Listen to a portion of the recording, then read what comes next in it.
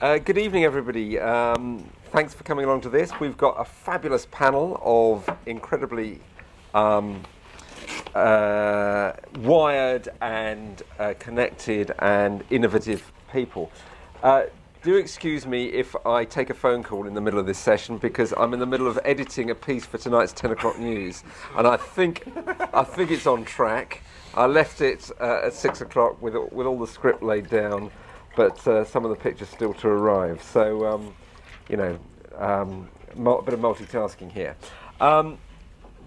It's going to be fairly free form. We've got four people with different perspectives on the use of some of this technology in all sorts of protest situations, and some of them come at it from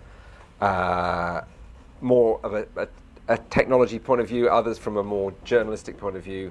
But I think we're trying to give you a bit of background on what sort of technology is out there and the pitfalls in how it can be used, and some of the sort of ethical issues that are increasingly coming to the fore here. And what I'm going to do is take us through each of the four panelists with their different views, and try and get them not just to be kind of theoretical, but maybe, unfortunately we haven't got any means of displaying what they've got on their phones and so on, but try and get a bit of show and tell involved there from each of them. And then we'll have a bit of a chit-chat between ourselves, but I want this to be a pretty interactive session, and quite rapidly to get into contributions from the floor and any experiences you've got of using this various technology. And I'm going to start with Christian Payne, who I've always known as Documentally, who is an amazingly adept early adopter of just about anything that comes along. Any new form of social media or app or whatever, Christian will be playing around with and complaining about and using in innovative ways, and then showing other people in a very caring, sharing way how they can best be adopted. So, Christian, how long have you been playing with this stuff? I think for me, it was about building the networks first, building a way of getting information from my device in front of people, and it wasn't so much as the apps, as mashing together things like stills and audio and putting them on YouTube, because although that's where I get the most death threats, that's also where the eyes are. So but spooling back, what do you do? Just tell the audience what I was a what photographer for the dailies, and I got frustrated with the amount of editors between my images and then the final piece of work. So I decided to go to Iraq, kind of on a holiday. And when was this? This was 2005, during the war. Right. So I could only fly into Turkey on a holiday, and then caught a taxi into Iraq. And while I was there, there was very little around. YouTube had just been born, 2005. 2005, yeah. And so for me, I was using film, very long-winded, converting the film into digital format. When you say film, you mean as video? No, actually, as in 35mm film in a film camera. Even though there were digital cameras around, power is always a big issue. If you remember apps and technology, power is a massive issue. Myself and yourself, iPhone users, have serious cases because there's nothing worse than having all the technology and no way to power it. So for me, I thought I'll go as analog as possible. As far as I was into geotagging for a safety measure there. So for me, I actually had a GPS device which I would text home the coordinates. Every time I was blindfolded and taken to a new place, I would look down and write secret base 1. Hold on, spool back. Why were you who was blindfolding you? Every time I was tell blindfolded. really good stories online, but yeah. So it was the Kurdish Peshmerga mostly taking me to different camps along the Iranian border. They wanted to kind of show off what they had and what they were doing. So they didn't want me to obviously see where they were, so I'd be blindfolded. But the technology wasn't necessarily around. I had a dumb phone. But by texting my coordinates home, I knew that my last position would always be noted, so that if I did go missing, people might, if they cared. And that was, you had a GPS unit with you? I'd have a GPS unit and a phone and a film camera. It wasn't until uploading that video after the newspapers only printed a couple of photographs that I realised, hang on a second, I can completely bypass the mainstream media now.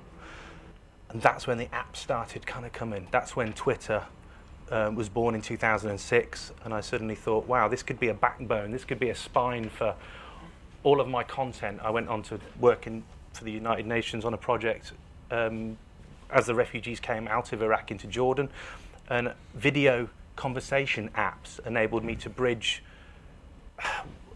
Iraqis. What's a video conversation app? So at the time there was a platform called Seismic, which was asynchronous. I'd record a video of what I'm doing and then somebody would respond. But when I'm sat in a cafe in Amman with an Iraqi refugee, kind of interviewing him and chatting to him and then sending this into the interwebs, there were people having their breakfast in America going, oh, he's talking to an Iraqi and he's not a terrorist. The news at the time was just talking about how we must hate these people. So for me, the power of bridging that gap and showing a kind of humane link through a laptop was really important. And now, the more things get mobile, the more we're able to share from these places. Not so long ago in Africa, I was working with the Kenyan Wildlife Service, and there was 3G everywhere. And I was really impressed that in the middle of Savo, I could film, edit, and upload a video on an iPad, which is the only device I chose to take. I'm stuck with Apple, unfortunately. And that kind of opened my mind to working fast and light and using the apps that I became familiar with to send. So give us a picture of the kind of technology you are now using on that sort of. For me, trip. Power is vital. So I would have a folding solar panel called a power film, which also has a slight battery backup in it. So through the day, I could use the sun's energy to charge my devices, and if there's a quiet moment just for a second, I'll be charging my devices. So you've got a solar panel. What other devices do you have with you? iPhone in a battery case, so that I have at least 24 hours. I charge the phone as normal at night, but it charges the phone first, then the case. Then when the phone's flat, I flick a switch, and it charges the phone. Because you can never rely on 3G on the SIM that you have in there, I have a couple of mobile. I love it when people bring props. Wi-Fi hotspots. So yeah. For me, I've got an unlocked one of these when I'm in Africa. A Wi-Fi. A Wi-Fi. I can buy a local SIM card. £10 will probably last me a week of data, and you don't want to be using your roaming data. I put that SIM card in here, turn it on. I can connect 5 devices to the 3G network. So my phone, an iPad, someone else's laptop, I can share it. It's quite a social thing, and that ensures that I'm not draining my battery too heavily on my mobile device as well. So you've got a phone, you've got a mobile broadband device, you've got you're editing on an iPad. You're saying? I switch between iPad and a very lightweight netbook, like a MacBook Air or something like that, because sometimes if you want to edit HTML, until recently when the app Blogsy came out, if you wanted to format interesting text and embed links, it was very difficult to do on an iPad, but now the apps are coming out. So I use Blogsy on an iPad if I really want to strip things down. It used to be hard to get your photos, video and data from mobile devices into the iPad, but it's getting easier. I loathe to be mentioning so many Apple products because they're very much closed. They make it very difficult for people to get innovative outside of their own infrastructure. Well, that's what I was moving on to ask. I mean, that kind of infrastructure you've got with you, it sounds like a brilliant, compact toolkit. I also have an audio recorder I use as backup because for me, audio is a wonderful, wonderful way to tell a story, and quite often if I've got a phone stuck in somebody's face, they're trying to protect their identity or they feel uncomfortable by that, I can instead put a recorder on the table and say, let's have a conversation. And that, combined with photographs, I was told by the UN, record these stories, but do not give away people's identity. So with photography, I could hide people's faces behind a kettle or as they turned away, and by recording audio interviews with them, I could then create what looked like a video, easily digestible by everybody on YouTube, but it was a photo slideshow, and I think it was a lot more powerful than force-feeding video down someone's eyes. Now that toolkit is available to you. It's still a very expensive toolkit. Mm-hmm. You can do it all with a mobile phone. What is available to the people in sort of difficult parts of the world that want to get their stories out? That might be a good question for Witness, actually. I'll come on to that. But what I've come across is Nokia in Africa, for example, are all over the place. Motorola as well. So we're not looking at the kind of latest and greatest smartphone devices. If I've been enabling people to document stories, we still have to, in many ways, in the more rural areas, rely on, here's a, I'll say Kodak-style flip camera, because it takes normal batteries, which are relatively easy to find or charge up, SD card, which is removable, because then they can take that card out, give it to someone, a courier, deliver it to someone who has a computer, edit that footage and give them a blank card back. So that kind of technology can get stories, clips, video footage out of areas very cheaply. Very cheaply, yeah. Okay, let's move on to Sam Carlisle, who comes from different kind of background. You're basically a geek. You are a dynamo geek. Yeah. A proper geek. And what's interesting here is that we are seeing the geeks and the hacks coming together here. Tell us about the app that you have specifically developed for use during protests. Okay, so I'm the co-founder of an app, a web app called Suki. I co-founded that with a guy called Samuel Gauss. And the first concept came out of some work we did at the UCL Occupation back in 2010. Essentially, it's intended to keep demonstrators safe, mobile and informed during a demonstration. We're providing a service which essentially filters the conversations going on Twitter. Actually, Twitterfall is a great example of a tool which is going to pull together lots of different tweets and contributions around a theme or topic, in this case the hashtag. But it doesn't quite go far enough to actually give you a sense of relevancy, veracity, or even any kind of context awareness of what the situation is. And there's no one really filtering or looking through this stuff, fact-checking, and these are problems if you're trying to rely on this as a data source. And if you've been on a protest, the most battery-draining thing you can do with your phone is run something like TweetDeck on frequent updates. There's a torrent of information coming through, and you can't cope with that. What we've tried to do is take this kind of this torrent of this conversation that's going on online, and take the hashtags of the day, try and rank users' contributions, kind of karmically. So if you start off with a neutral kind of score, we're going to give you a sort of thumbs up, a thumbs down. In our messaging console, if we think you're providing relevant updates. But this is done in a way which is event-driven, so we're considering what actually happened, looking back to the tweets that were put out, and then sort of saying, okay, well, did this user get it right on the whole?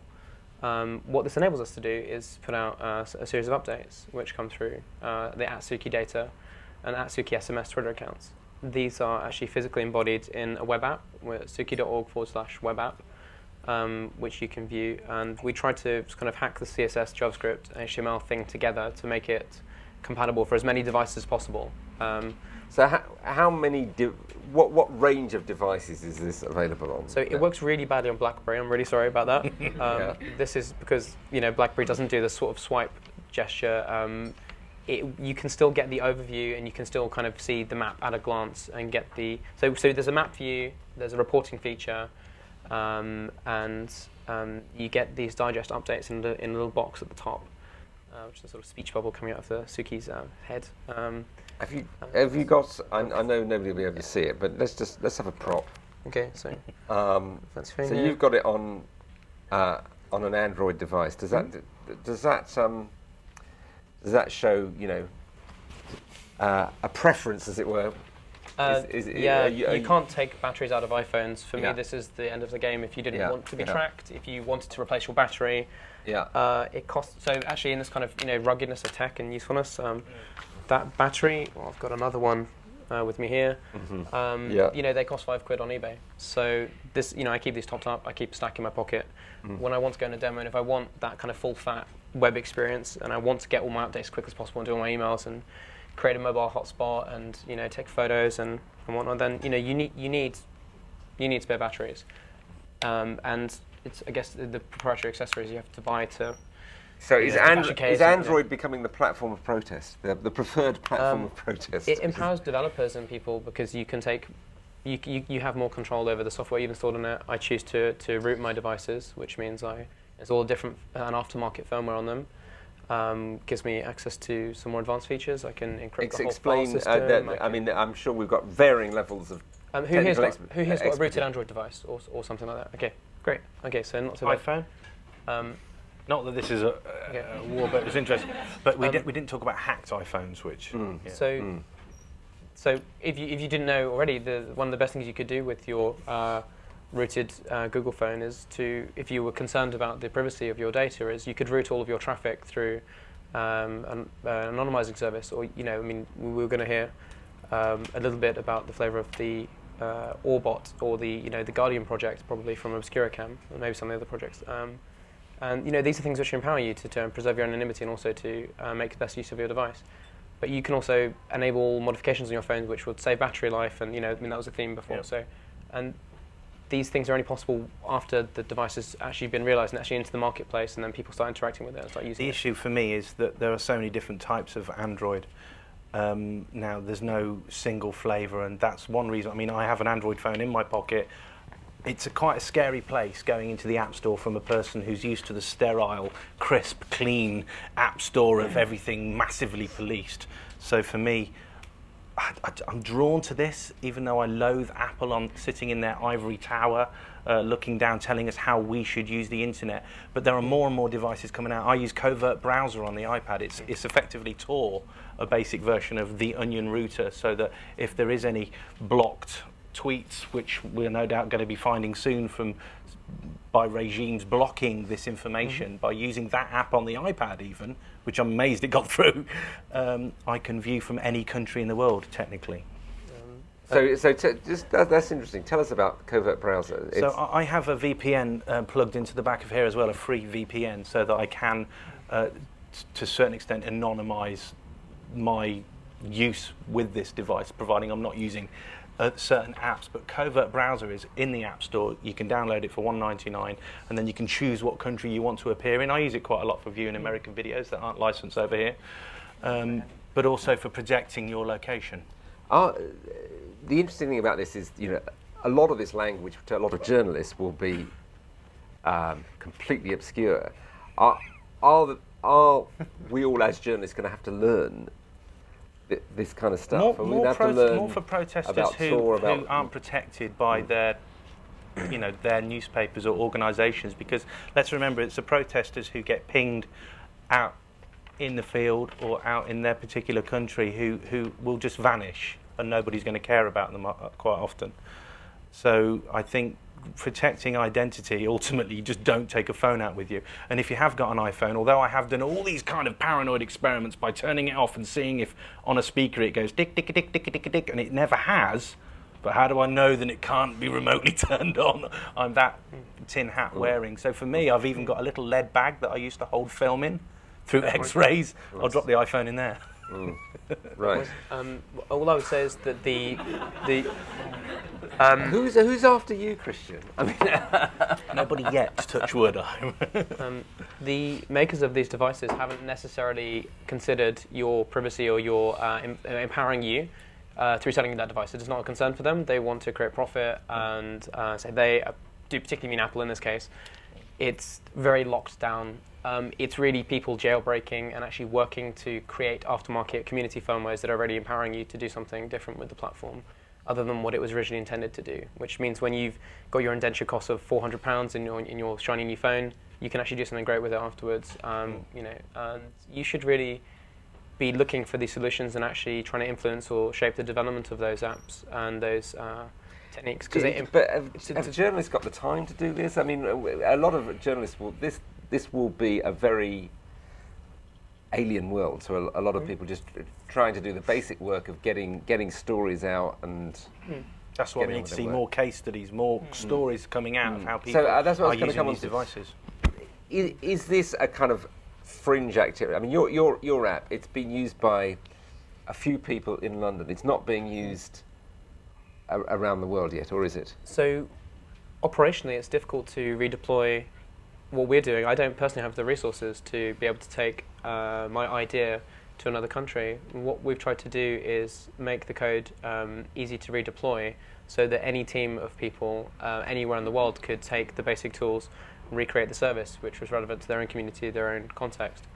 Well, I'm very mindful of where we are this evening, and I'm thinking constantly to the Middle East and to places where people really definitely need empowering, and they need to get their hands on a technology which would let them get their story out and let the crowd say, we know what's happening, and we're going to look after ourselves by empowering each other with sharing of information.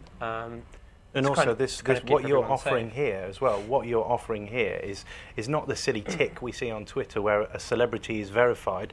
You're actually verifying news sources here, and that's the serious role here for journalists. It is vital for journalists to get clued up when it comes to this kind of technology, because it might be those guys sitting at home going, this is true, marking these people up so that we can go straight to a person and know that this isn't just some inflamed, there's a riot on so-and-so street, and there isn't.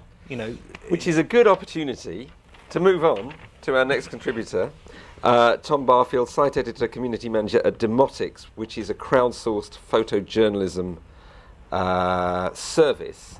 And what you're doing is, your motive is,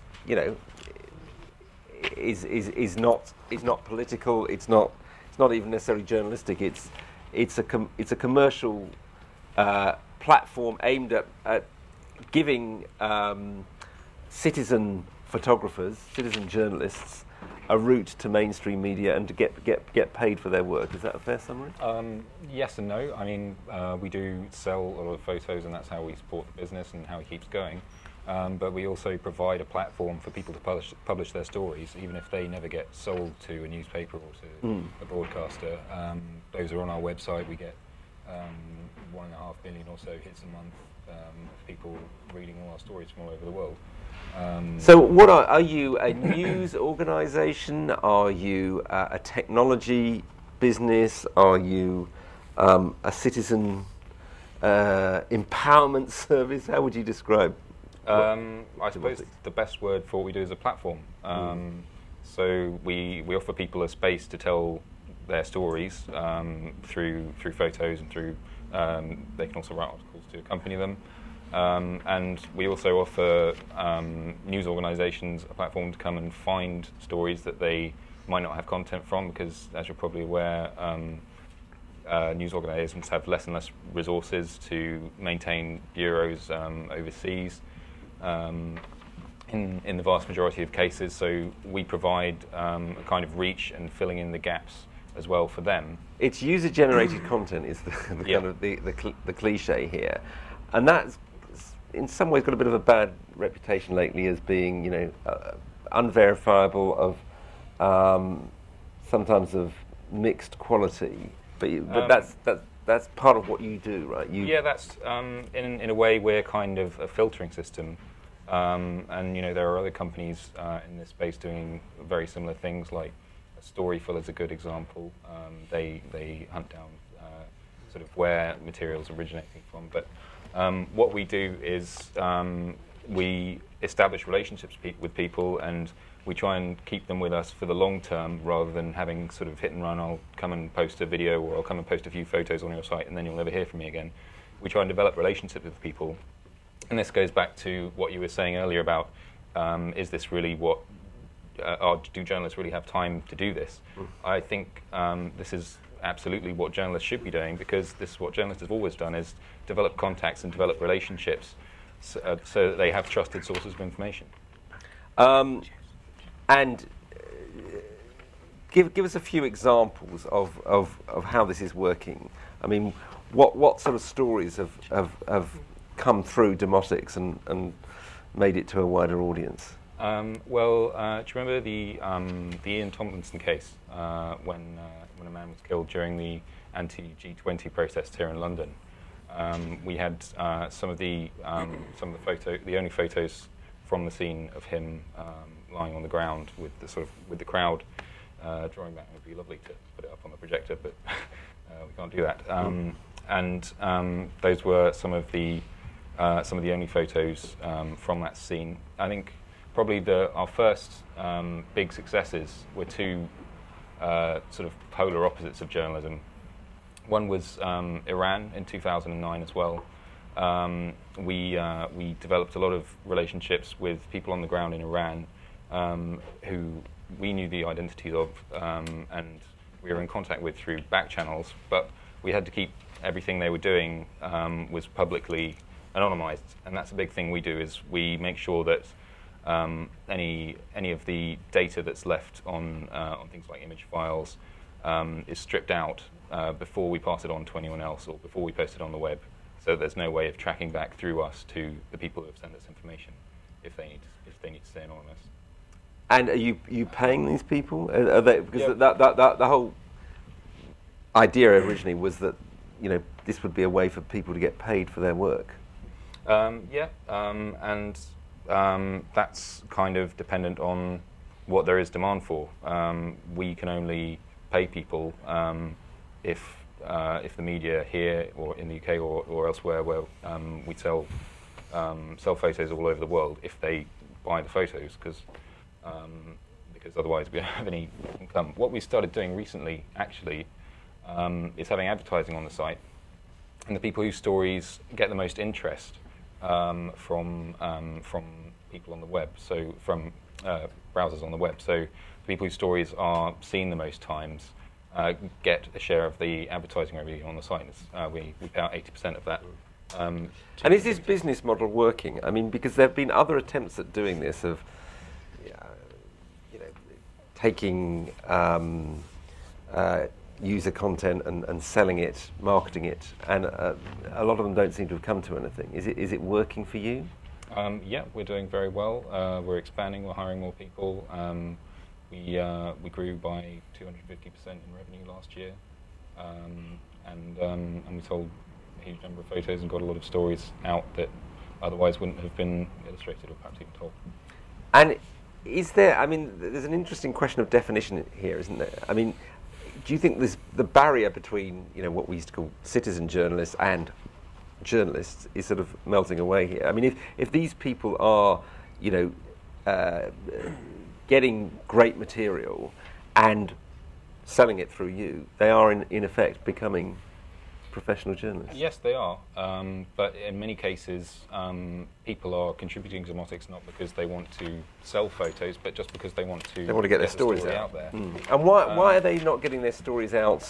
Why are they not calling the New York Times or the BBC? Why would they go to Demotics? Because those organisations have their own agendas, their own problems. They need to make money in the places where they're selling the news to people as a product. And let's not forget that in most cases the news is sold. Unfortunately, not everyone can work for the BBC. So the New York Times. Jobs for all of you. The New York Times has to make money. Yeah. So they publish things that Americans are interested in, and unfortunately, at the moment, many Americans are not interested in what is happening in the Middle East, for example.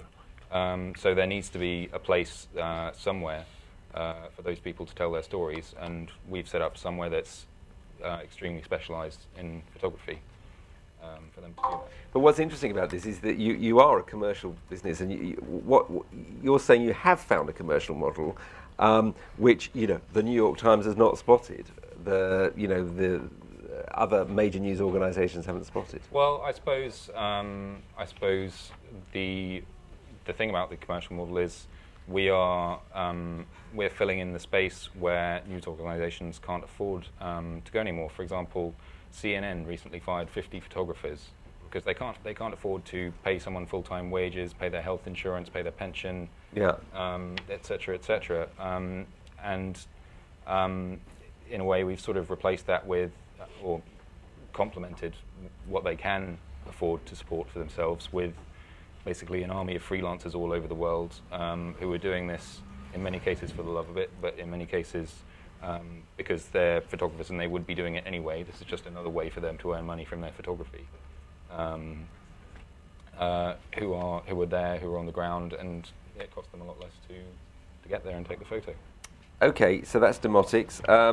Ryan Schlief, you've been in this area for longer than anybody here, I think. Ryan Schlief's program manager at Witness, an international non-profit organisation that uses video and storytelling to inform the world of human rights abuses. So you have been doing this long before the idea of citizen journalism or apps or whatever became current.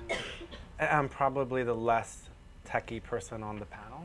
Okay. This is good. This is good. I don't know if it's good, but so in my job, I'm often working with the activists in different countries who can help us understand the tools that they're using and how effective they are and where the gaps are, right? And so when we collect that information, then we can go to a project that we have, Witness Labs, and that's in partnership with the Guardian Project, and they can begin to construct the apps. So, but let's spool back and explain how Witness began. What was the original? Yeah, it's our 20th anniversary this year, right? And we came out of Amnesty International, a couple other human rights groups that at the time recognized that video and tech should be more a part of human rights campaigning work. And I don't have to say a lot has changed in 20 years. A lot has changed in 2 years. But at the time, the idea was, what if everyone had cameras and they could film human rights abuses and perhaps catch the perpetrators in the act, or it could somehow insulate a community. You were 20 years before your time. Yeah, I looked the same. Looked the same, but. And the dream hasn't been realized really, but there are more people with tools that can act as cameras. So it's mobile phones. They can. Take so in the early days, how were you getting the technology to people, and how were you getting literally parachuting in cameras, and say, hey, good luck, work on your campaigns and let us know how it goes. And we realized soon that you need to not only train folks on how to use cameras, but how to use them and how to message the footage. And the most important part of our work, I think, is structuring with the community how the distribution is going to work. So if it's the local village council person or the UN that's the ultimate decision maker on that human rights issue, how can we get those folks in the room with you, screen the video, explain your demands? It's not about broadcasting necessarily. It's not about reaching a global audience. Sometimes our videos make it on TV or in film festivals, but we don't care. It's nice. Thank you, anyone who's seen our videos in film festivals. But the real purpose is to get the videos into places where the communities we work with often haven't been invited, to participate in that process. So give us an example. What's been a successful project there? Well, in the past 20, well, maybe I'll think more recently. We're working in Cairo quite a bit, and on one of our projects, we're working with a community in an informal settlement in a slum, and they were demanding their housing and land rights. So they didn't actually have tenure to their land. So the first time they protested outside the governor's office, it was, they're like, we're not sure exactly what to do. We'll bring some lunch. We'll all go there. We'll make up songs. It was amazing. And so while that was happening, they were filming it. And so who was filming it? The community that we had trained. So we usually train someone from the local community affected, and sometimes a local human rights organization or NGO that's supporting them, because we want to bring them together. So the video that they had created before that and the filming that they had done at that point helped mobilize the community around a particular message. They screened the video inside, as well. And, of course, the governor said, I'm not going to talk to you unless you put the cameras down. And they said, these cameras are part of us. You have to talk with us with the cameras, because they know once the camera goes off, the governor can say whatever he likes, and, they don't have that documented. So one of the persons of the community was tweeting it, and I was following the tweet feed, and I was like, what is this? What's going on? Like, someone's tweeting. I was at a meeting of the UN on forced evictions at the time and showed everyone there, the leaders, like, this is what the community is doing. Here is, their video. Let's hear what they have to say. The next day, the governor, shocked that people actually came to his office, number one.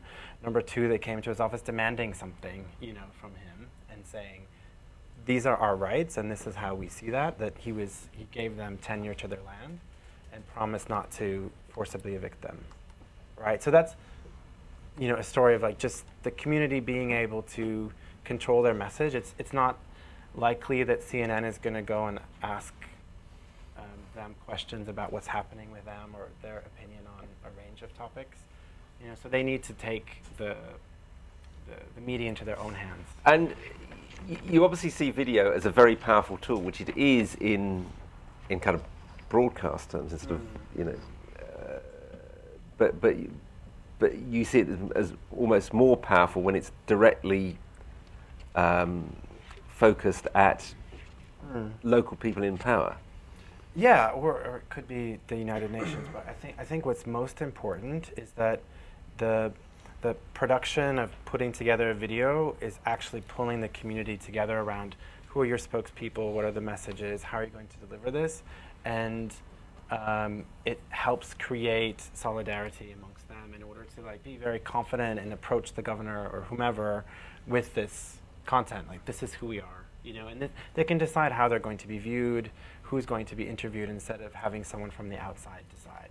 So it's a very democratic tool, if I can use that word, that allows people to participate. And over the 20 years you've been in business, obviously, as we've already said, the technology has transformed completely, whereby you don't have to, I presume, parachute cameras in anymore. There's an awful lot of more availability of images. In a funny kind of way, does that make those images less powerful because there's just so much video?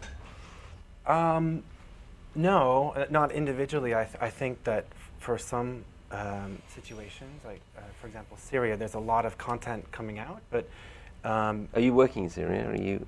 We've produced materials and projects that has spread throughout the Arab world.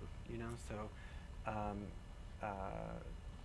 in specifically in Syria with activists there, they are uploading a lot of content, but it may not necessarily be organized, or the context may not be there for someone to read it and understand what's happening in one scene or the other. In some situations, there's no content being uploaded at all, right?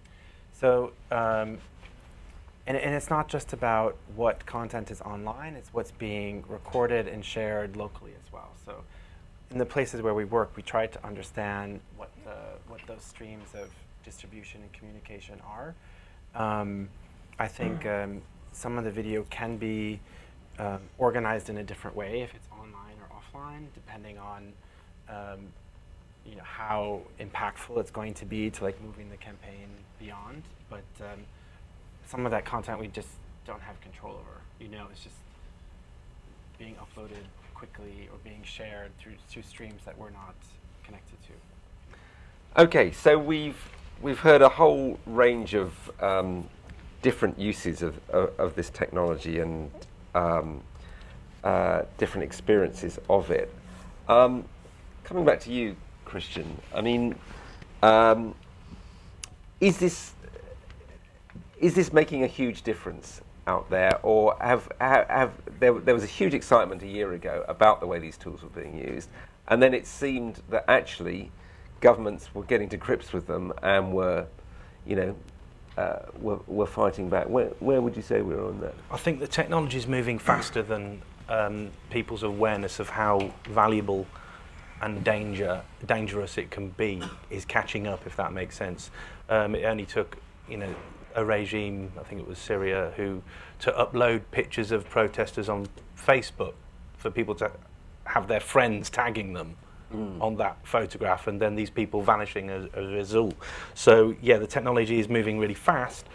And it's important to remember it's in government's hands as well as... Yeah, exactly. So it is important for people to if they're in the position to be able to share news, information, stories, to wise up as fast as possible, and more journalists are getting clued up as to what the possibilities are, and if they can share and train that technology around them, fantastic. For me, mobile devices are not going away anytime soon when it comes to, I mean, Al Jazeera today, I think, announced a film that's just been shot, and it had iPhone splattered all over it. I'm sure it could have been shot on any phone. That the filmmaker said couldn't have been done any other way, because everybody has a mobile phone, therefore it's not an unusual thing to see somebody filming with a mobile phone.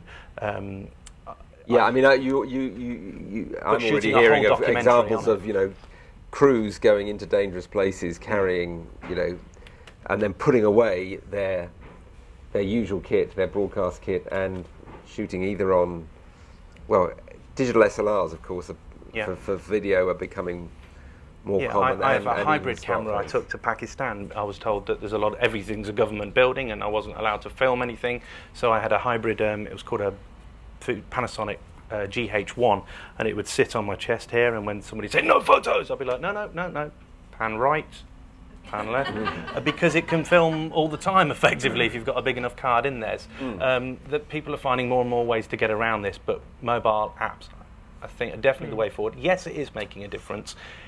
I just think that the amount of noise that's being created, the amount of noise that's being made, it's necessary for people to get to grips with filter it effectively, but it's also necessary for us to develop the technology for us to use these devices, and the iPhone is a nightmare for this. If I shoot a film on the iPhone, it's very difficult for me to get that film off if somebody turns the internet off.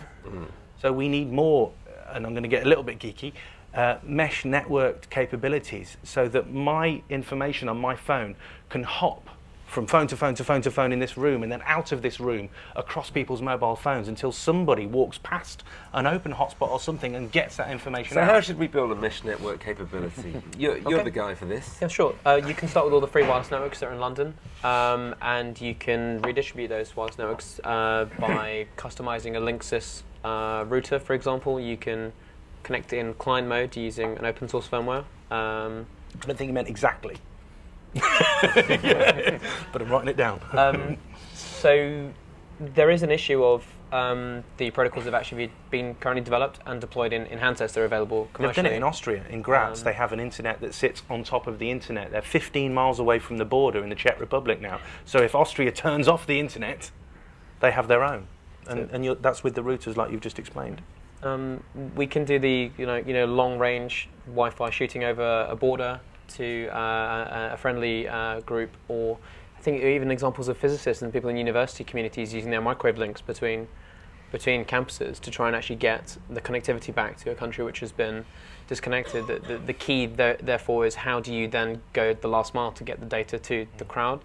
I believe the solution might be interplay between phones, say an Android phone, but in this case it would be a small ad hoc wireless network that was set up. Maybe the mesh standard, as it's understood, it doesn't really exist in a way that is usable with common devices. There are a lot of drawbacks to the size, the scale of the network, how reliable it is.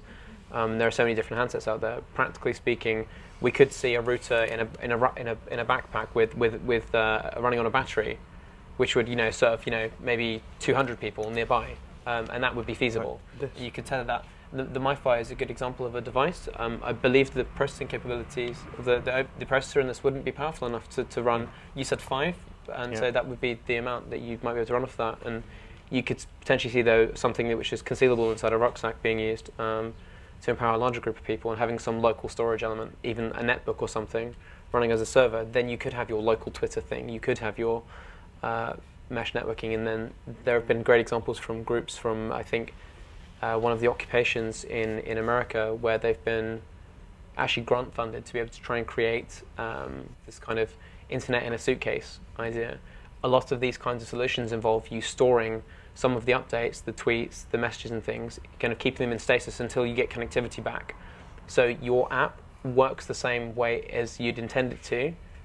It's completely transparent to you, but then the communication happens asynchronously. through this server, in a backpack, essentially trying to repeatedly send. And is any of this innovation happening in the Middle East, in countries where it may be actually needed more? We're talking about this kind of context where people have set up whole mobile phone networks to empower communities where people are being tortured, killed, maimed. I actually have a lot of respect for people that are prepared to put themselves on the line to actually go out to really challenging environments and actually try and create some modicum of infrastructure out there for people that really need it. Because this is the same for war correspondents, same as I know there are some techies and engineers that will go out to these kind of places and provide. There's an organisation called Télécoms Sans Frontières, which Médecins Sans Frontières is an yeah.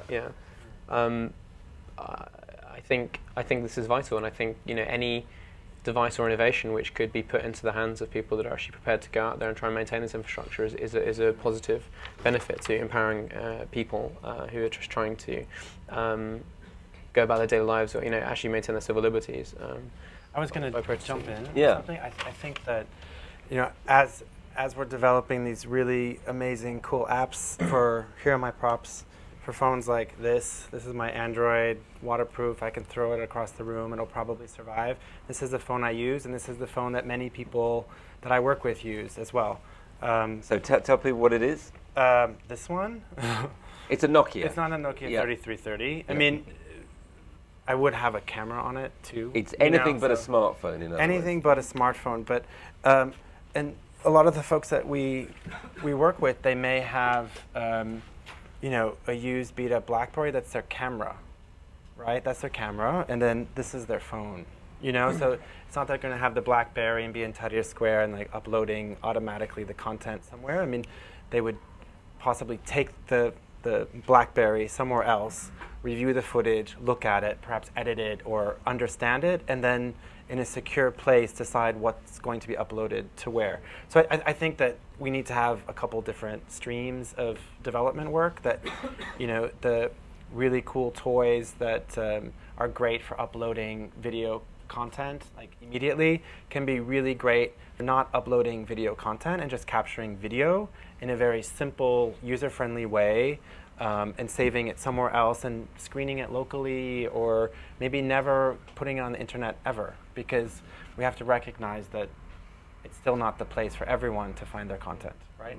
So it's about, I forget the word that you said when we were having a beer, but it was a good word. Cheers.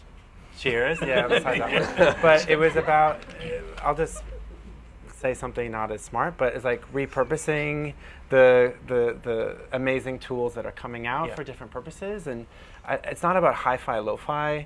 It's about, wow, this is a really great tool that's going to help someone out with the specific purpose they have in mind. There are lots of paths to the internet, and an example in Egypt was when Al Jazeera's office was shut down. They sent guys out with Audioboo on mobile devices, and then when the internet was switched off, Audioboo sent a telephone number out so that people could use your Nokia phone here to effectively podcast from by phoning a free number. Do people know what Audioboo is, by the way? Explain what Audioboo is. A simple podcasting app for multiple devices.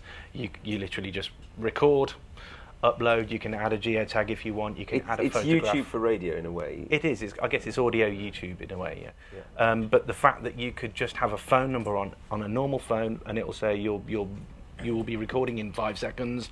Then you record your piece that you want to say, click stop, and it's on the internet, and it goes into the Audioboo's kind of main Twitter account. So you already have an audience, and using whatever technology is available. One of the many routes to get the audience, and like you say, not always that audience is. It might be the people that make the decisions that need to see it more than someone sat at home going, "This is terrible," who can't do anything. I think it's really important to have those kind of lo-fi solutions, because the companies that make the kind of phones that we have here are under all kinds of different pressures that aren't necessarily compatible with using technology for protest or for journalism. For example, Apple has a patent on a system to stop all the iPhones in an area from being able to take photos, which was probably designed for concerts or for the cinema or for something like that, where they're saying, well, people are infringing on copyright with their iPhones, and we need to be able to stop them. But that's stop the protest in a box for for the Syrian regime or whatever. Yeah, exactly. Let's throw this open. Let's get interactive. Can we have comments, questions, provocations from the floor? Who wants to start? Be brave. We've got somebody. I think we've got a roving mic. I might take 3 comments or questions and then chuck them at the panel. Hi, this is one mainly to Tom, but maybe also to Christian as a practicing photographer. You said that you can protect your sources so that nobody can track from the images who they are, where they went. The flip side of that is that people can abuse those images, and the people who are, how can I say, sort of putting their lives to a degree on the line and committing a lot of time and effort to that need to make a living as well. So how do you square that circle, protecting people's image rights while at the same time protecting their identity? Okay, let me, there's another one here. Hi, Juliana Rufus from Al Jazeera. My question is really about old media and new media, because this is very much billed as a new media discussion. I love that. Yeah, and I know there's so much debate about this. But if I understand what Sam is doing right, and you described yourself as a geek, but if I understand it right, what you're doing is actually quite editorial in that you are filtering and you're looking at what's true and representative and what isn't. And also, Tom, what you're doing strikes me as quite editorial as well. So are we getting to a point where old media, where new media is becoming old media, in that it's no longer sort of solely citizen journalism, which I think is a questionable kind of phrase anyway, because is citizen journalism journalism? But is citizen journalism now becoming old media, in that there are people around who are editing and looking at the distribution of content and, applying traditional criteria? Okay, and let's get one more from the guy in the pink shirt.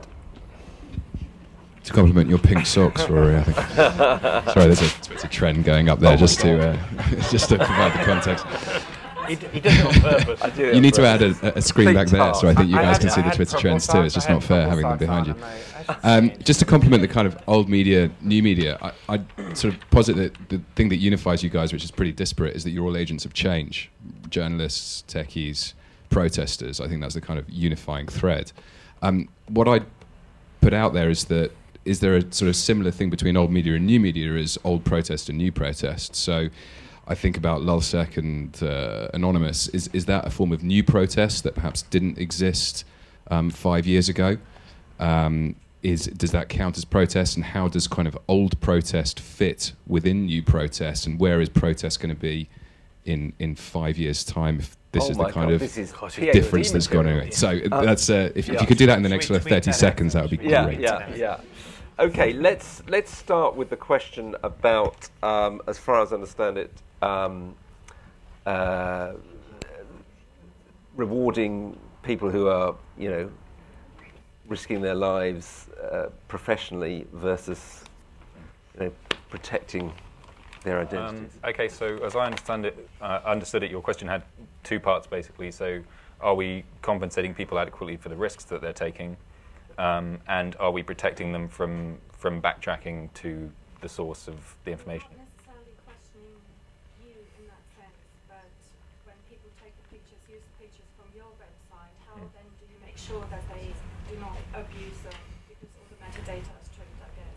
Yeah, exactly. So basically what we are is a technological and kind of a legal buffer between anyone who sees or uses the photos and the photographer. So the photographer grants us the license to distribute the photos and sell them on their behalf, etc., etc.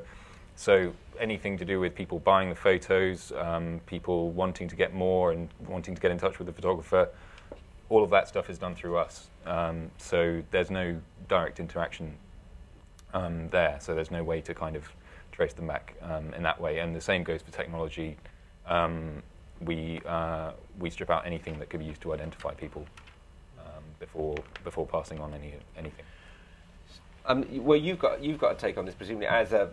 Do you still call yourself a photographer? Yeah, I don't as much, but for me, it's kind of interesting because in many ways, the message from that image is way more important than the 50 quid or whatever a main image in a newspaper is going to get me. I changed my business model a long time ago. You don't need to earn a living from photography. No, but I imagine that the protester on the street isn't thinking, woohoo, this is going to earn me a fortune. It's about getting the message out primarily, so they're very easily ripped off.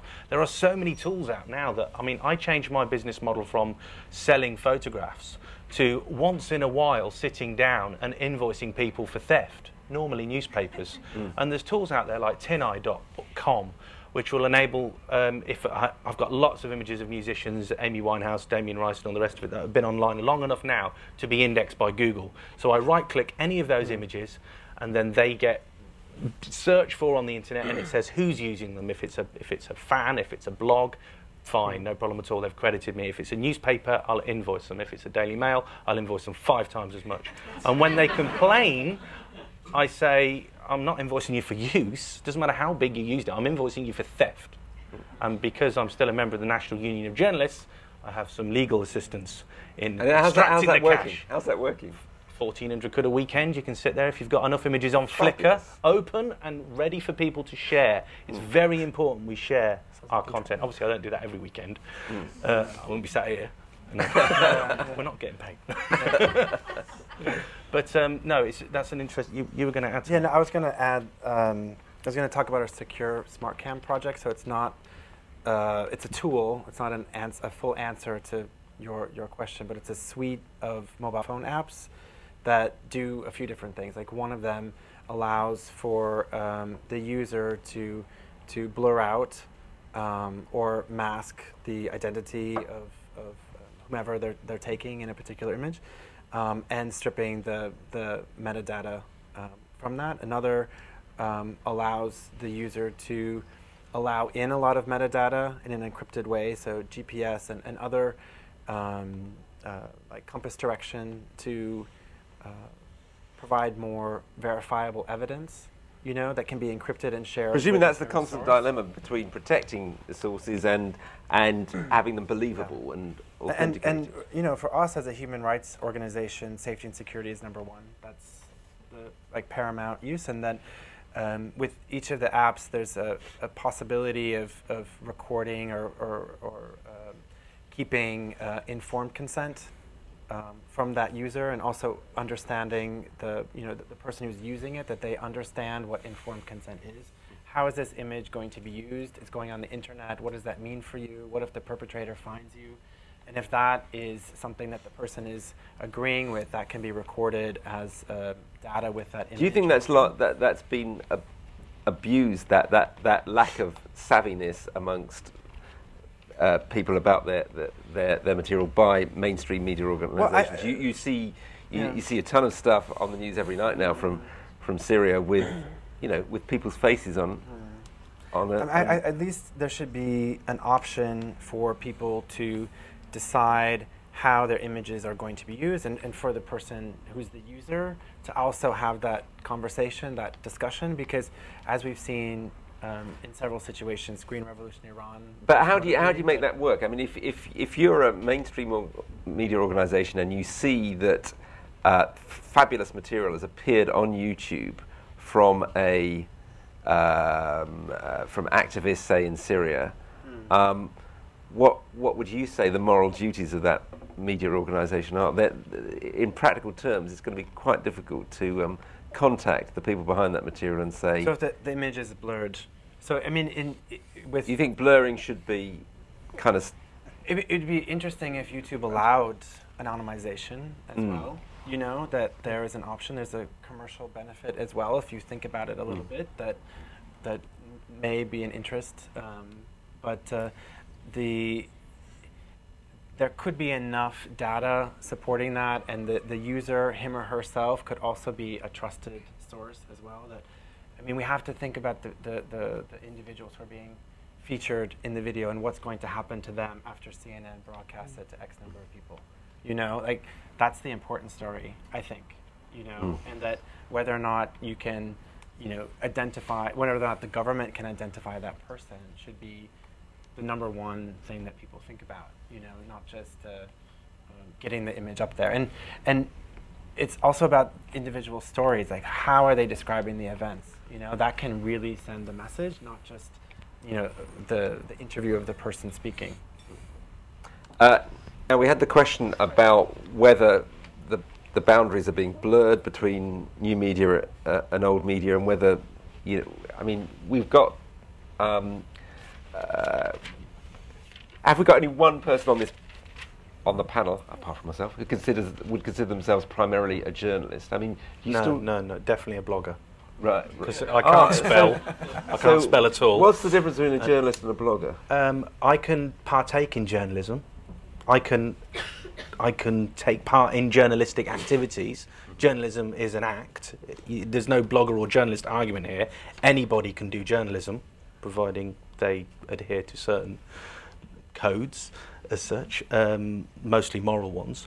But for me, calling myself a blogger means I get away with more in my experimentation. I have a lot more fun when I'm not doing serious work, and I can tweet from the toilet. Blogging is more fun, right? Yeah, well, for me, yeah, because I'm playing. That's one reason why I have these devices and not, Ubuntu on a. I am getting some Ubuntu soon, but for me, I have to see this as play to get the most out of all of these apps. Use them all day, every day, and not think of this as serious work. But if I am on a serious assignment, I guess then I become a little bit more journalistic. But I'm definitely not a writer. I use audio, photos, video primarily. So are you a journalist? No, so not. I'm actually an electronic engineer.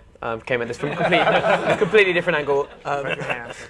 My name is Sam, and I'm an electronic engineer. First, yeah, I'm guilty of that. I wanted to touch on the very important point about editorial bias, which may be derived from what your comment was. Bias is your word. I know, yes, well aware. We're sensitive to this because crowdsourcing in the truest sense means taking, neutrally from the crowd, giving back to the crowd. We're trying to improve the signal-to-noise ratio of the messages and nothing else. And it's so difficult to do that when you have, human bias or your editorial bias as an individual, and you're trying to disseminate between what's noise, what's good quality information. So this is why it's so important that we're using techniques like natural language processing. We're using, keyword searching techniques and large databases of words to try and work out how to group and clump together tweets, which is I think Twitter is also taking similar steps, Swift River similarly, and we have a natural language processing guru person who's a good friend who's helping us develop some techniques. And what we can get to is we can have this concept of an event, then we can use the fact that that event actually did happen as verified by someone who's actually on the ground to then have this feedback effect, which gives the people updating messages a better standing the next time around. It's the only feedback loop we could create, and it seems more objective than just sort of saying we do or don't like what that person's saying in relation to what's going on. So we're really trying we're trying to shed that connotation or that failing of old media, if that was possible to interpret. So how does that sound to you? It's interesting to me because I think old media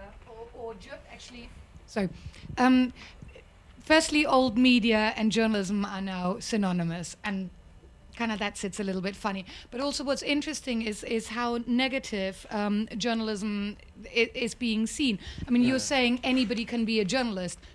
I would say not anybody can be a journalist. People get taught to be journalists because there are criteria. There are things like journalists try to be objective, and and you're saying not everybody can be you get your say in a minute. Yeah.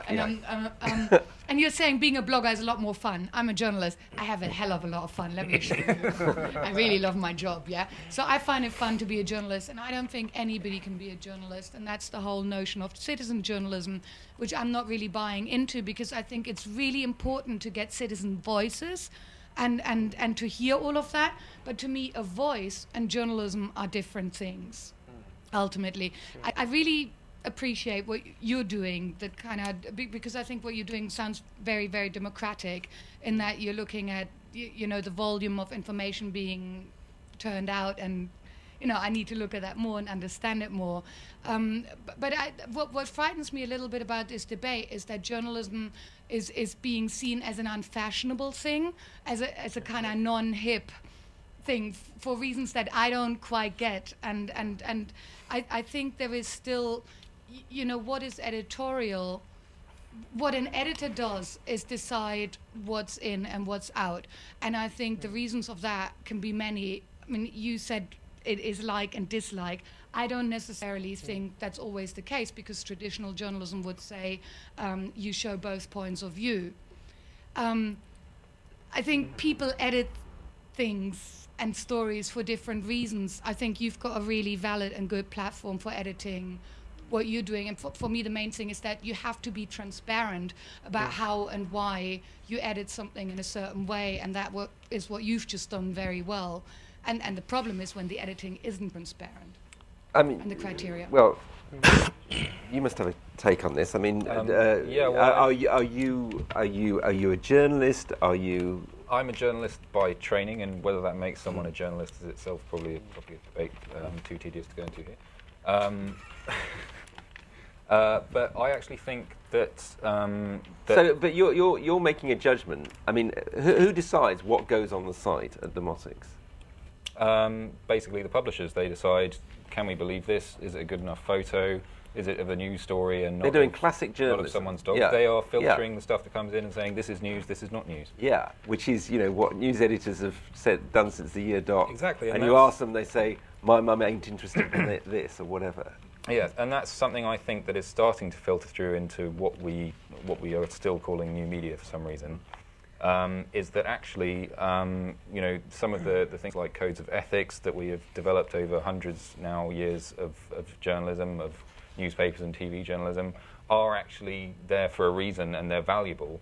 Like, just to take a random example from technology, you can't have a technology blog only writing about companies that its chief editor invests money in. Because that's Could you be unethical. talking about TechCrunch, by any chance? I'm not going to name any names, if they're being sued, you probably have a legal team. So I think that for me, I do think that just about anyone can be a journalist, I'm afraid. I think the old quote is a convincing manner, a little literary ability, and a rat-like cunning. And you get the classic counter-argument is, well, you wouldn't go to a citizen brain surgeon, would you? And journalism isn't brain surgery, it's knowing what questions to ask and knowing who to talk to and developing relationships. And that's something a lot of people can do, and a lot of people are finding out that they can do usefully without even necessarily being paid for it.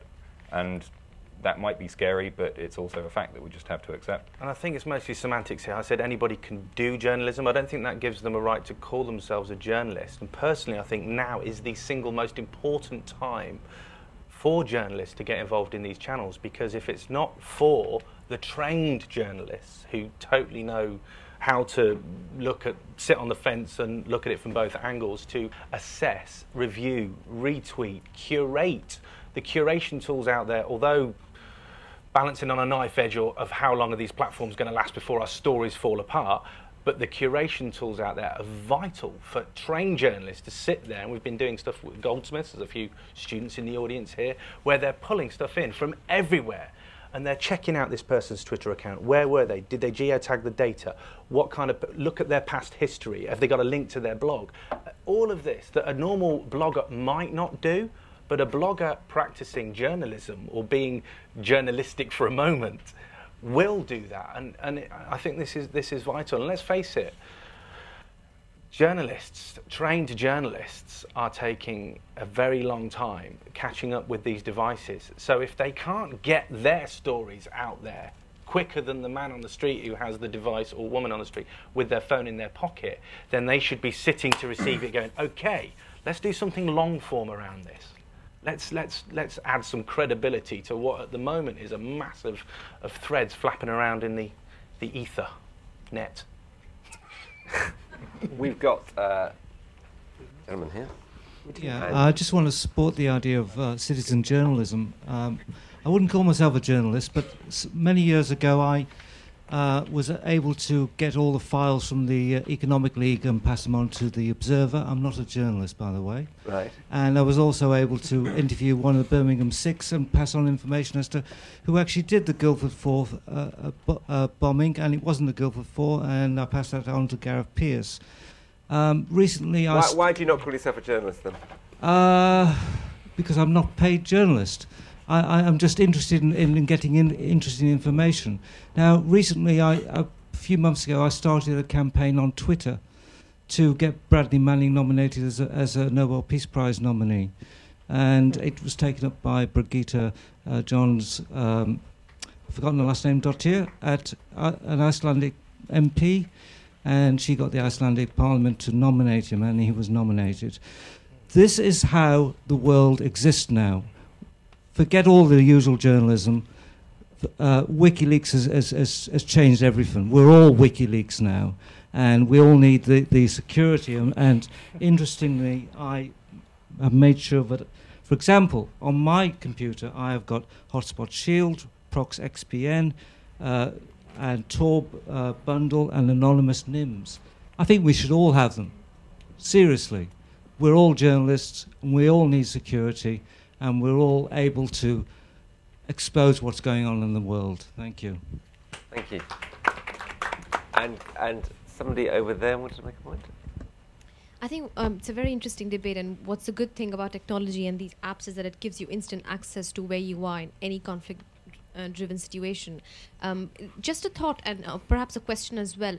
Are we reaching an age of journalism where we could editorially say that high impact material could take over high quality material? Would you take an editorially based decision on the basis of the impact of the material or the quality of the material? Well, yes, so that's an interesting question. I mean, I've got into discussions with students about this. I mean,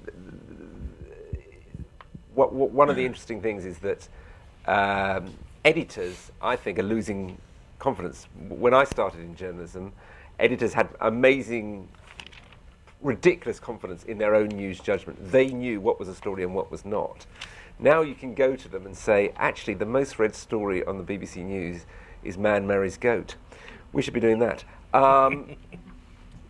Is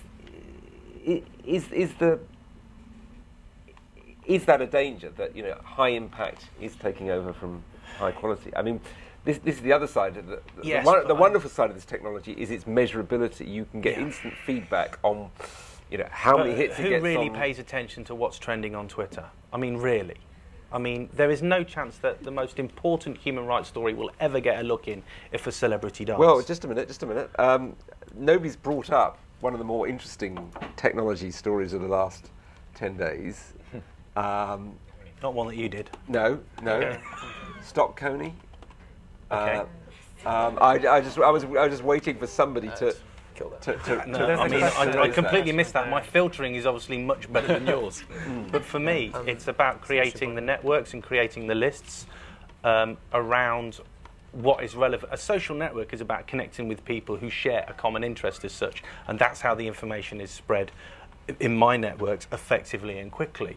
It's if I look at someone's profile, and no disrespect to anybody that really loves football, I'm not a massive football fan, but I tend to put them in a list rather than follow them because I don't necessarily need that massive amount of information distraction in my timeline. So filtering is vital here as much as anything else. And that's you making a personal journalistic judgment of what's important and what's not. I didn't even know I was doing that. But you said earlier on, not every video has to be viral. If the information, and very, very retweet that if you find it. For me, I teach video for the web courses, and when I say to people, what's quality? They're like, oh, it has to be crisp, it has to be clear, it has to be eloquent. And then I show them a cat playing the piano with 158 million views, and it was like, right, okay, so we want to get our stuff seen by more than anybody else. Is the secret to have a cat in every frame? What song the cat plays? Yeah. That's actually important. I wanted to comment on what you were saying about impact, because the type of content that draws the impact, of course, differs for countries, different countries, and so an image of someone who has been murdered and it's quite graphic may be on the front page of a newspaper in one country and never be featured in another, right? So it can be very difficult, you know, when you're constantly dealing with graphic images, whether you're in the audience or you're taking the footage or a part of the community that's being featured. Sometimes what gets lost are the personal stories. Like, you don't actually know what the situation is anymore. And if you see graphic content, you're like, okay, in 3 months' time, am I going to remember the story, or am I going to remember that image? And our brains will remember the image and not the story. So where we work, where there's a lot of graphic content, and that's what creates the impact, that's what creates the shock, right? It's about remembering to like include the story of what's happening, because if you watch a video from, you know, here in this country of another country, you may not understand the context. You just know that someone has been injured or beaten, but not what has happened, what has led to that. So I'm, you know, pushing also for the stories that create impact. Coney is an interesting example, and I could talk for, I don't know, days about it. Give us 30 seconds. Whew. Okay, 2 things. Ready? 2 things. Separating everything else, whether I like it, I don't like it. These are 2 things. So a colleague of mine, I wish he was here, said something amazing. He said, you know, the demographics of this video is like 15 to 25. A lot of young people around the world have gotten excited about participating in something, okay? It came in at a certain level of their understanding, whatever, there are judgments about that, but now other people are saying, don't participate, it's wrong. And my fear is that they're not going to participate the next time, or they're just going to be turned off to campaigning, right? That we just need to be careful about how we're messaging this criticism about a video campaign that was directed to young people as well to participate, okay?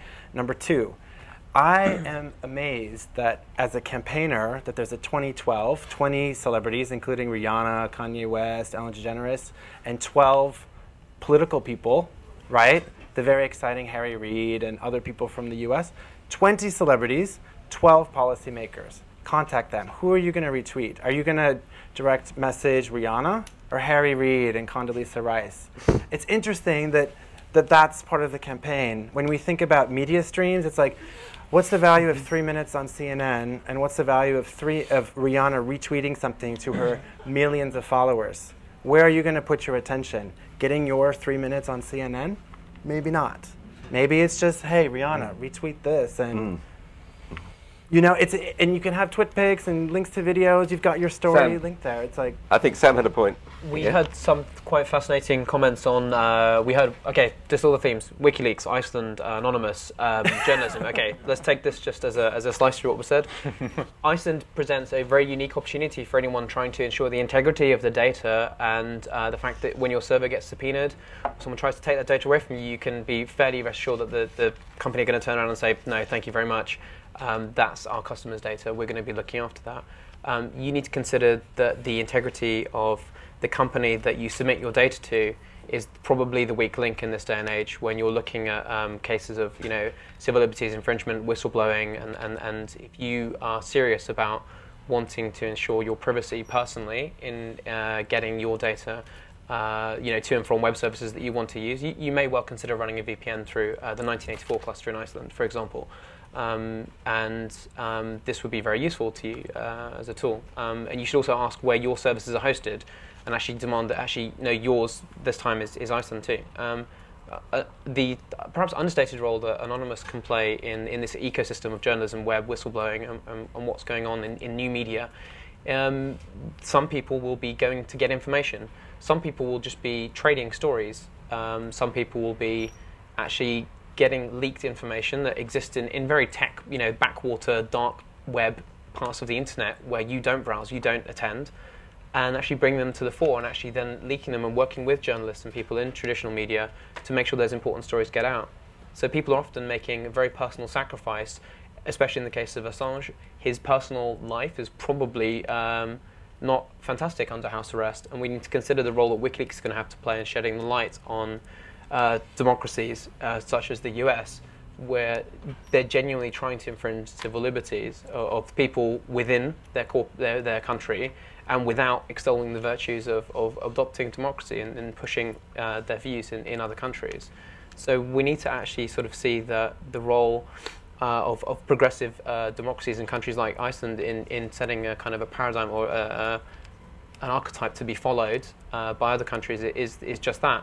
that when you do take a firm stance on data integrity, security, and privacy first, and you don't compromise on that, you can see the best and most innovative apps and things coming to your country, and just from a kind of growth point of view, even if you want to look at it economically, it would be a good idea to adopt a policy like that. For you guys, your consumer preference should be probably Iceland first. In that case, how do you feel? Sorry for stepping. Big advert for Iceland. Next wave of journalism. That was a really interesting point. I'd love to get Sam's take on that. Next wave of protests. Sorry. I think it could well be considered that Occupy is having quite a large effect on the global political discussion, the things that are going on, social, economic justice, and we're seeing the nature of protest evolving. A to B marches appear to be relatively ineffective. They, in my personal opinion, they're a message of solidarity. As a group, we've got an identity. We are marching somewhere to show strength, to show one purpose, but it doesn't necessarily have the effect intended when your group is kettled or contained. Truly, in terms of like surface area to volume ratio, what would happen if you distributed and decentralized that protest and had lots of small groups and small actions going around in a city? Would that actually be more effective? Would that be harder to stop? And is that not, in fact, what's happening with guerrilla tactics and things in other countries where freedom fighters or people are trying to?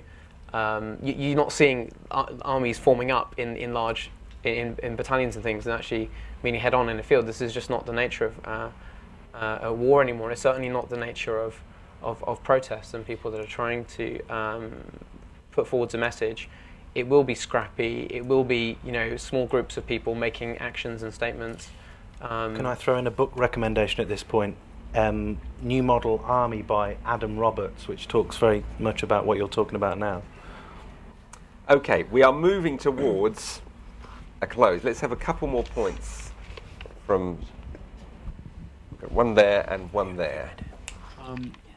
So just to move away from journalism and towards the hardware, I was a bit curious about how easy it might be to triangulate the position of a Wi-Fi server, and also maybe if you want to look at sort of different technologies like open space sort of optics to transmit data over lasers or sort of mazes or IR lasers or something like that, and whether you think that's feasible.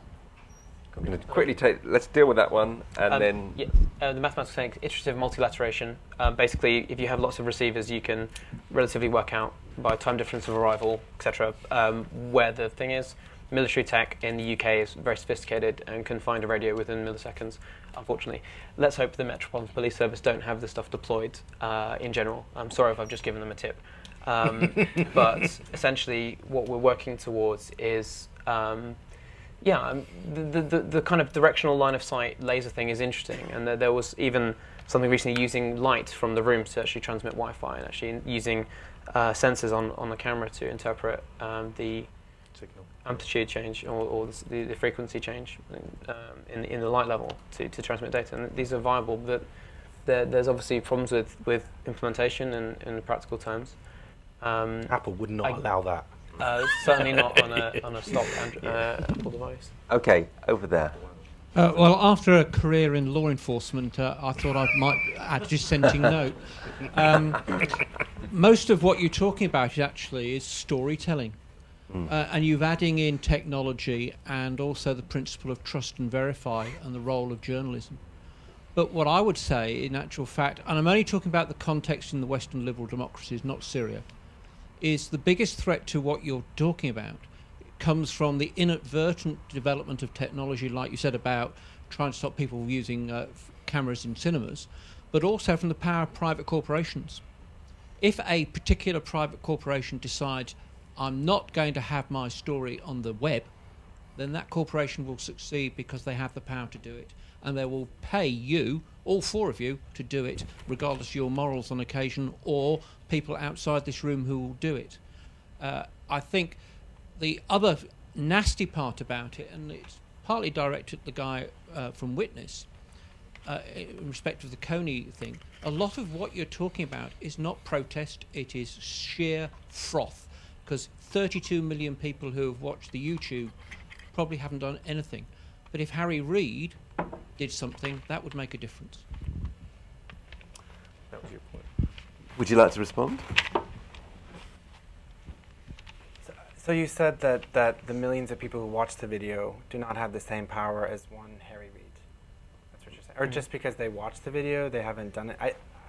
I'm assuming that the 32 million people have done quite a lot. And why should 32 million people looking at a video worry me? Is it going to have an impact?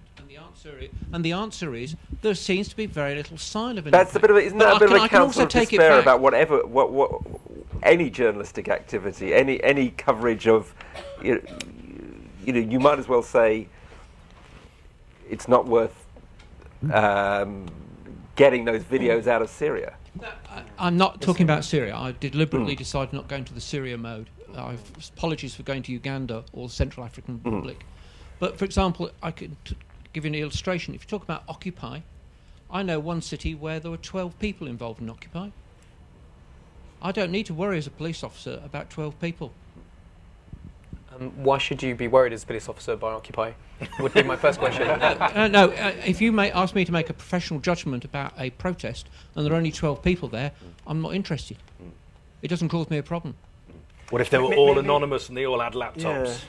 Maybe still connected but to it's only 32 12 million people. It's only 12 people. Okay. And it takes one domino.